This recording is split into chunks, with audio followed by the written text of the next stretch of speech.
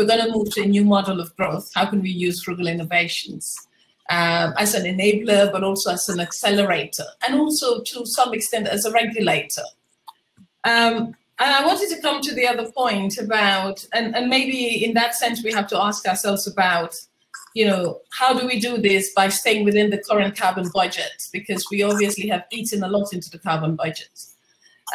So how do we enable a new system whereby we can stay within the current carbon budget and we can provide incentives to ensure that we're not, you know, again, out of control in terms of our emissions? But I wanted to provide another perspective, which is frugal innovations as a regulator of social justice. And I wanted to look at it from a political economy perspective, and basically to ask ourselves, you know, whose frugal innovations are we talking about? I mean, I feel like we probably need to challenge a little bit the whole concept.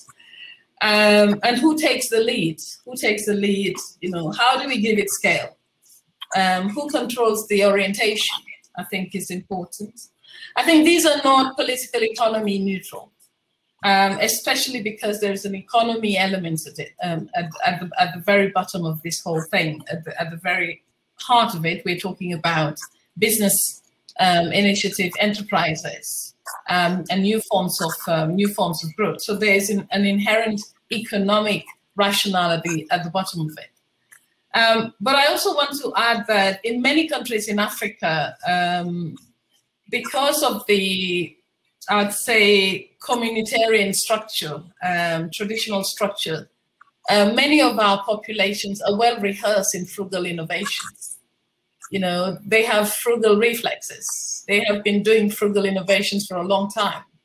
So I think there is a thing or two that we can learn from them. So I think there is a sense that how do we then shift, you know, the dynamics slightly so that we place a lot of emphasis on endogenous innovations and development, on endogenous learning, and we try to shift the power and governance structures a little bit, because I think a lot is now weighted, sometimes very much weighted against local choices and control, you know.